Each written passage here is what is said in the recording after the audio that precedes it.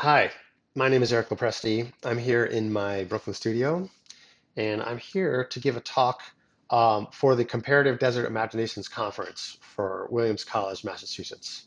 Um, I actually gave this talk last week, but I wanted to re-record it because I had a little bit more to say, and also for people who couldn't make the conference. I want to thank Brahim El Guabli, Francesco Robles, and Jill Jarvis for inviting me. It really was a stellar set of interventions. People talked about the desert, focusing mainly on the Sahara Desert, but some other deserts, thinking about the ecology, the history, and the culture. As an artist, I wanted to give my take on how deserts have played a role in my artwork, as well as how I think about some of the darker sides of deserts that we think about, the layers of trauma, the way deserts record history, and sort of the things that happen in deserts in relationship to the way I think positively about coming out of the year 2020, which we've all lived through. So let me start by talking a little bit about the desert I know. This is the Columbia Plateau, and it is where I grew up. It's in southeastern Washington state, somewhere between the Cascades and the Rockies or the Tetons, this vast open plain. Okay, it's not a desert, it's a steppe.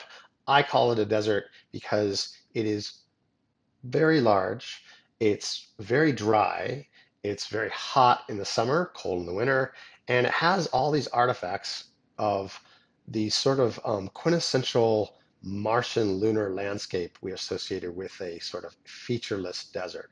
When you fly over, you think nothing could ever happen there, but in fact, a whole lot has happened there. And I'm going to talk through some of those historical events as a way of talking about sort of stratified layers of trauma and what we learn from them, the lessons we take, and the way I think about that playing into both my artwork and my vision of sort of how to be on this planet. Now, there are some marks here that some people might be noticing have been made by water. We're going to touch on that in a minute. But first, I want to talk about these marks. These are marks made by people typical of deserts. We tend to put down sort of grid lines and architectural sort of plans on top of them. In this particular desert, on the eastern side, there are the sort of agriculture. You can see a lot of that up above, growing grapes, other sorts of um, foods.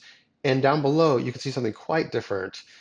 I'll sort of skip to the end. This is the Hanford site, notorious for being part of the Manhattan Project, where the U.S. Department of Atomic Energy Commission made plutonium. In the middle there, that's the Columbia River. Now, I grew up here, well, something like this. This is what a typical suburb looks like in the Western United States when you are in a desert. And one of the things is that there's a lot of green grass. I don't know why we put green grass in the middle of a desert, but we do. And that sort of suburban like area really gave me a taste for what it was like to get out of town. This is what it looks like out of town looking north. And as you can see, there's this really big open area. Looks like almost nothing's there. And that is the Hanford site. Here's the Columbia River, which flows down through the Hanford site. And this is sort of the last wild stretch of the Columbia River. Most of the Columbia River has been dammed. I found out later that energy from Grand Coulee and other dams went to the Manhattan Project. And I thought that was fascinating to think about the way the American West has been industrialized in the 20th century. Zooming out, Rattlesnake Mountain in the background, some nuclear plants in the middle ground, and down below, it's very curious formations. When you view from an airplane, and this is a photograph I took from an airplane, the Columbia Plateau has features that can look a lot like sand washed up on a beach. And in fact, it's sort of what happened. I'm going to switch over here to a little bit of history, deep history. This is 20, 30,000 years ago during the last ice age. A giant lake formed in western Montana called Glacial Lake Missoula, and it was dammed up by ice, but the ice would cataclysmically fail every once in a while, sending a wall of water rushing through eastern Washington state. That wall of water is why that landscape looks flat. And it happened multiple times, creating what they call a channeled scabland, what I think of as sort of the most beautifully bleak part of the United States, and just very different than any other desert I've been to, and I've been to a few. You can see kind of Hanford down below underneath my cursor. And again, this is sort of what creates that Martian landscape. To add on to that, and I would say that is like sort of one of the layers of trauma, in that case, geologic trauma for this area, it's interesting to think that there might kind of been people around at that time. So native or first peoples of Americas came down through the Bering Strait after or during the end of the last ice age. And shortly after the last flood, this skeleton appears. This is called Kennewick Man. It was found a couple miles from my high school on the banks of the Columbia River. And this is an artist's reconstruction of what he looked like. Kennewick Man, his tribe, his society lived in eastern Washington during the time from the last ice age up until quite recently. And that's another thing that we need to talk about as Americans, sort of original sin of depopulating the North American indigenous societies. So did Kennewick Man see the great floods? I don't know, but the flood was enormous. Here are some sand dunes that are several meters high. I would call this, in relationship to other deserts like the Sahara or the Middle East, this is a biblical size flood in a land that had no Bible. And I think that's a good description of that part of North America. Okay, so fast forward a little bit to, this is a image from 1906 of the Nez Perce Indians. And these were the peoples that white settlers sort of ran into as they colonized the West, sometimes forcibly, very traumatically in all cases. And they were here sort of until the government and the white settlers pushed them out. But then the government pushed out the white settlers as well in order to make Hanford. Hanford was part of the Manhattan Project.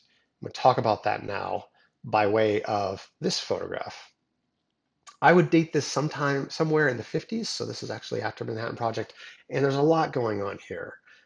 This is a Native American, I suppose, on a horse. Horse is not indigenous to this part of the world. So there's a lot going on in this photograph in terms of cultural overlays and history. This is the sort of history that I was taught when I grew up here. It's not entirely correct, but I want to zoom in on one thing, which are the who are these white people in the background? Why were they there? Well, they were there in order to do this. The Manhattan Project was the US quest to build the atomic bomb. First exploded in Trinity and Los Alamos, then the Hiroshima bomb and the Nagasaki bomb, dramatically ending World War II. After World War II, the bombing continued in the form of nuclear tests. Most of these tests took place in Nevada. I'll talk about that in a second. And this is sort of the way we usually see um, atomic bombs, as mushroom clouds. Now, to make plutonium, which is the critical stuff that Hanford produced for those atomic bombs, it requires an immense industry. In fact, you might say it had to kind of industrialize the entire country. There are tens of sites associated with the Manhattan Project, three secret cities, Oak Ridge, Tennessee, Los Alamos, famously assembling the bomb. Hanford made the plutonium, the thing inside the thing that goes boom. And it did it through a vast landscape of government buildings, some of which are seen here. I think this is enormously important to understand how much of the West is militarized and how much was given over to the quest for military dominance, especially the sort of earth-shattering, devastating, and terrifying force of atomic bomb. Hanford made plutonium through the end of the Cold War. Cold War ended around 92, 93. And where did all that nuclear stuff go? Some of it went into weapons. But now I got to shift gears and tell you that a lot of the plutonium went down into test devices, which were exploded here. This is Nevada test site. And if you know it, you know it. If you don't know it, I'm about to blow your mind. This is about 80 by 40 miles of US militarized zone given over to the explicit testing of nuclear weapons. And I'm going to show you where it is by going over to Google Earth. So this is maybe 60 or so miles north of Las Vegas, switching to satellite view. I'm zooming in. See all these circles on the landscape there? Each circle represents an underground nuclear test. Now, I'll explain what an underground test is in a minute, but just know that these are between several hundred to 1,000, 1,500 feet in diameter. They are absolutely ginormous, and the landscape is gridded off from north to south with over 900. Let me repeat that. There are 900 plus craters in Nevada where we as the United States effectively bombed ourselves during the Cold War. During the Cold War, uh, well, in the course of history, there have been 2,427 nuclear bombs exploded on planet Earth. The Trinity test, 2 over Japan in wartime. The rest have been test devices exploded by the US or the Soviet Union. US-Soviet Union tests stopped 93, and the remainder of tests to date have been in China, France, UK, and most recently and most terrifyingly, North Korea, a couple other countries in there as well. I'm not an expert on this thing, except to say that I look at a lot of images of Nevada test site and I think about it because it is just stunning, the level of engineering and creative effort that went into these devices. Why were they there? Why so many? How did we get through it without blowing ourselves up? Well, I want to start those big questions by looking at actually what they were, because it's a little counterintuitive. And if you think of an atomic bomb going off as a mushroom cloud, here's a place to recalibrate. That's not the image you should be thinking of. The image you should be thinking of is something like this. And this is an underground nuclear test taking place in the 80s in Nevada. For scale, I told you these things were big. That is a pickup truck. Over to the right, that is what's known as a subsidence crater. When you do an underground nuclear test, you have to put the device underground. So you dig a hole straight down into the planet's surface, 1,000 feet, something like that. Into that hole, which may be only a couple of feet wide, you place a miniaturized nuclear device. These things got quite small, which is part of their terror. Put that down 1,000 feet, cover up the hole, trail out some sensor wires, step back, way back, and light it off. When an underground nuclear bomb explodes, it vaporizes a sphere of rock, roughly the size of several city blocks. Instantly turns the solid rock into plasma, at which point the top of the surface of the planet, the desert, sinks down, effectively forming a kind of sinkhole.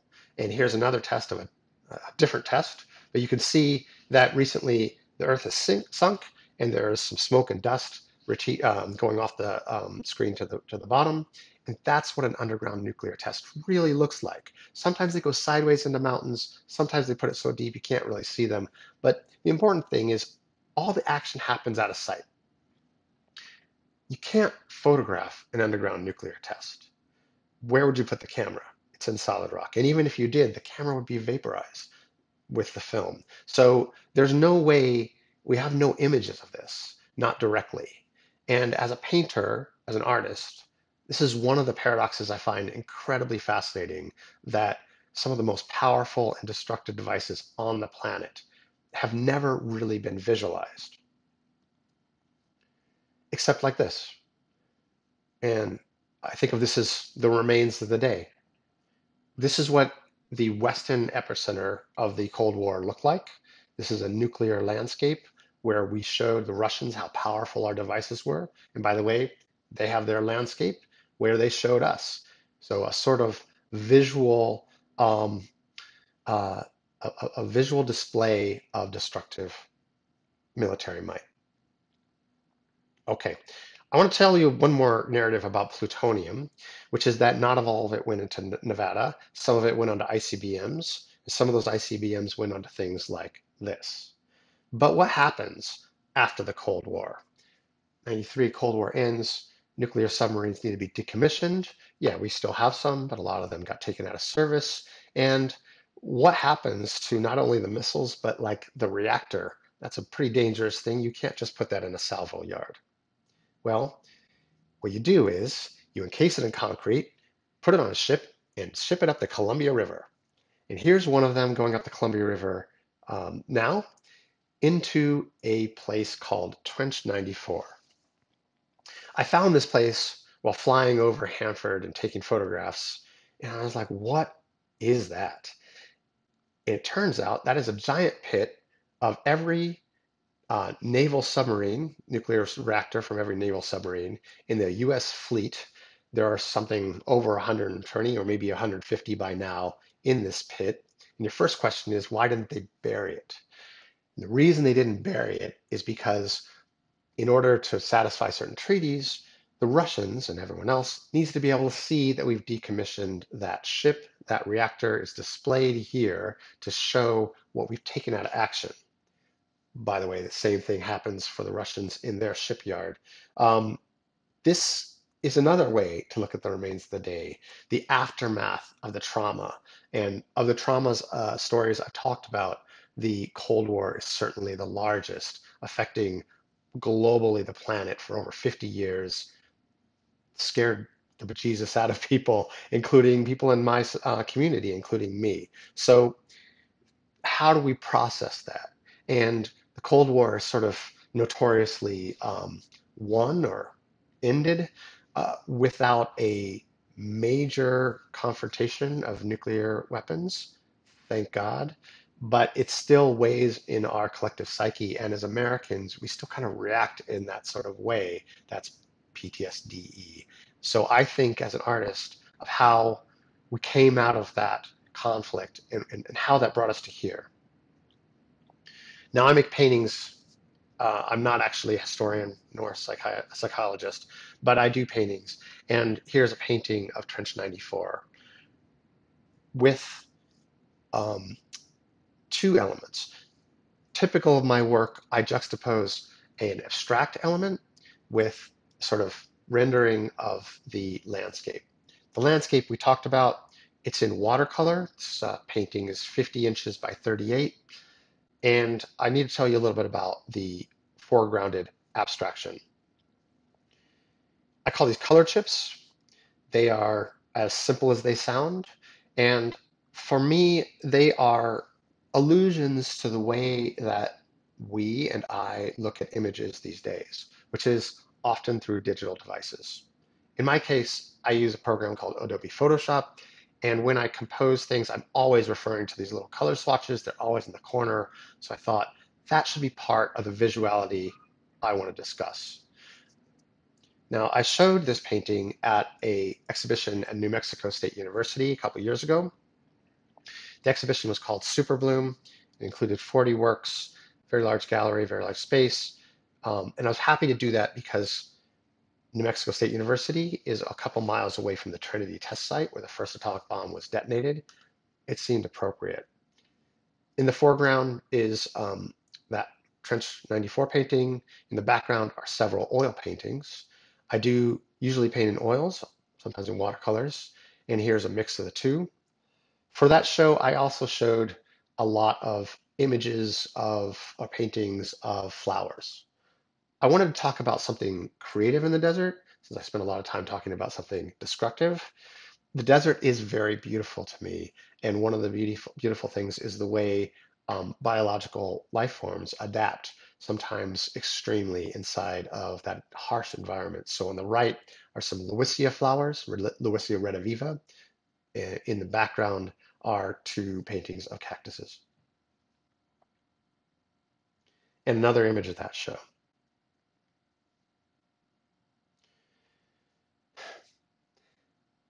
What can an artist say about nuclear weapons? I don't have the technical skill of an engineer. I don't have the political or historical context of an academic.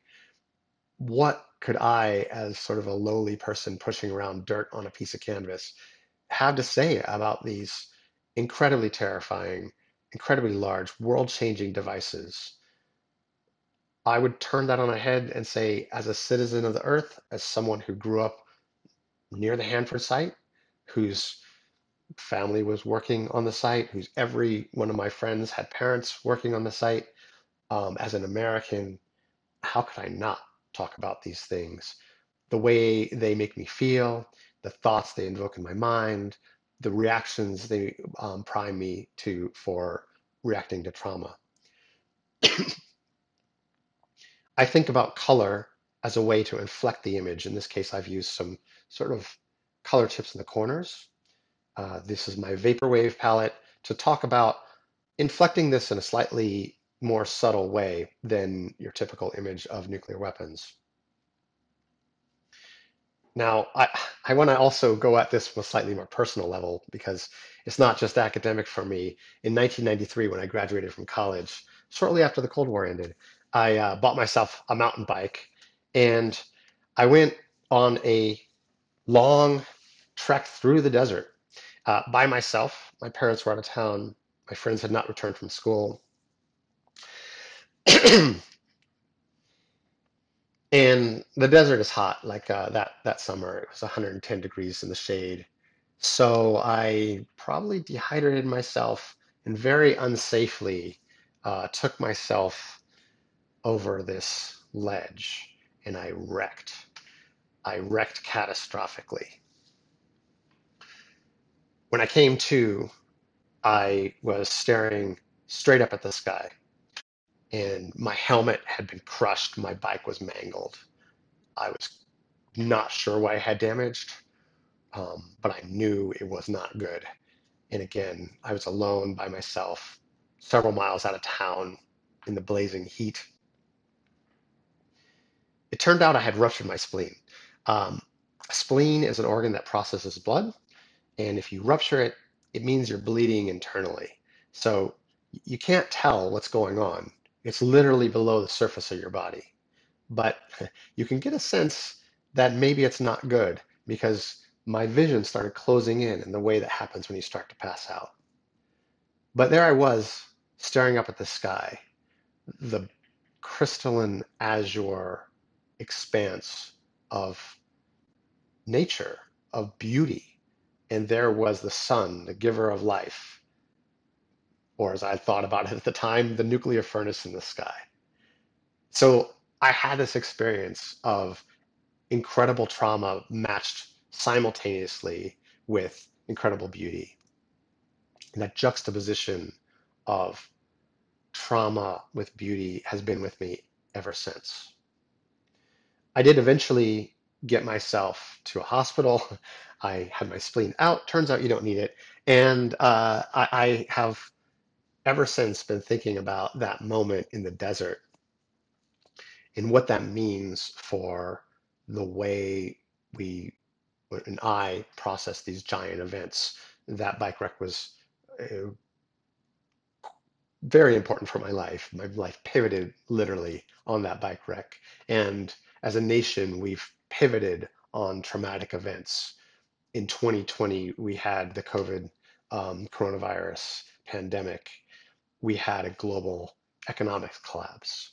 We had protests about race and policing. We had an extremely turbulent and traumatic political season, all within the context of this giant, slow moving shipwreck that is climate change. It was a year of trauma, of cataclysm. I hope everyone who's watching this came through okay. I know it's been a very difficult year. And through this, I think as an artist, I've thought a lot about what it means to come out of trauma. I actually really appreciate my bike wreck. It gave me something that I didn't have before. It gave me that experience of the sublime, the collision of beauty with terror. It gave me an impulse to live. It gave me a feeling of survival. It gave me some safety tips for bike riding. And as an artist, it gave me sort of my interest in how do we talk about really big issues, even though we are these small, fragile creatures with limited sort of resources and reach. I think about nuclear weapons, and this is a painting of Nevada test site. Um, and I think that we have not yet incorporated that trauma. We don't really know what it means. I have yet to meet someone who is not in favor of abolishing nuclear weapons, as am I, but yet here we are with them in our presence. We can't seem to get rid of them. And how do we live with that imminent threat, the the danger of the, uh, the natural or the technological environment? Okay, I'm going to switch to a more recent body of work and then close. This is a painting from a body of work I'm calling Rocks and Tapes. Some of those paintings are behind me in the studio. This is a newer one. There's a couple little ones over there. But I'll focus on this for a minute because it introduces some of the main themes of this body of work. First, there is a painting of the natural desert. This is actually on paper. There are watercolors, ink, acrylic, probably some spray paint, a lot of things. I throw the kitchen sink at it when I'm on paper. Um, and Joshua Tree. I love Joshua Tree, yet another desert. Embedded in there is a collaged element of a painting palette. That's a paper palette that I use to mix oils like I use for these sort of paintings. And down below is a strip of the aforementioned color chips, which I think of as an allusion to digital and the way we tend to annotate things semi-arbitrarily these days using digital tools. Here's a larger painting from Rocks and Tapes. This is called Rocks and Tapes. It's 7 feet wide, 5 feet high. It's oil and canvas. There's no photo transfer. There's no photography involved. This is oil on canvas. And there are two layers of elements here. One is, as well, actually, it may be a little hard to see this. The complexity is intentional. I think nature is incredibly complex, and sometimes we have to train our eyes to see it. So I've grown to making these paintings that are a little hard to see, but sit with them, they'll come to you. The background, as it were, is a desert in California where there are some sort of river stones strewn about with a cactus. I'll zoom in on the cactus. You can kind of see it with its spikes there. But in front of all this is this field of tape marks. They're supposed to be like masking tapes. They're actually made with masking tape, but they are not themselves masking tape. This is what we call trompe l'oeil. I've used paint to sort of imitate a real object. And to give you a sense of what that looks like, I'm going to zoom in on the side. So that's just tape. Sorry, that's just paint. Looks like tape. And you can see a little bit of the surface facture of the painting. These two elements, the tapes and the rocks, come together to kind of form an all-over field, almost like a Jackson Pollock painting.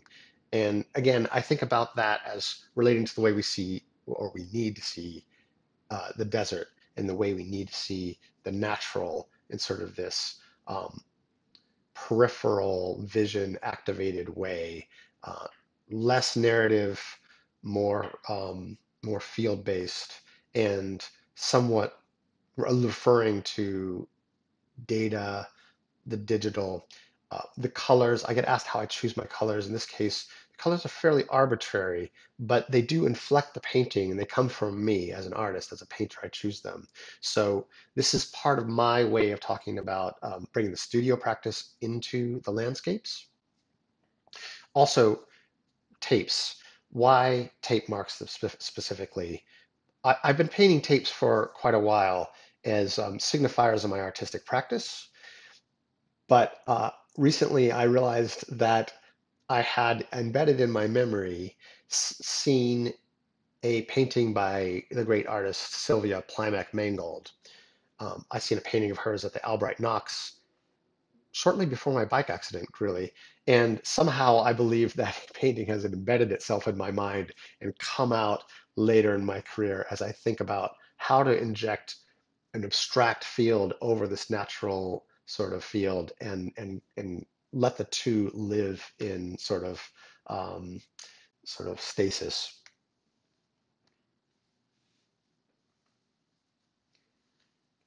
Here's another painting, oil on canvas, 7 feet wide. This is the landscape around Trench 94.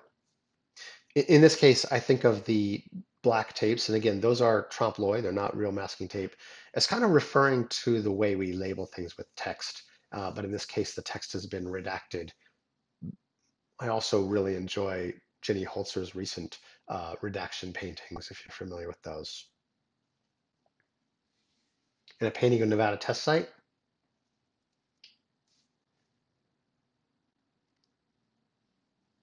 there's a ochre paint mark.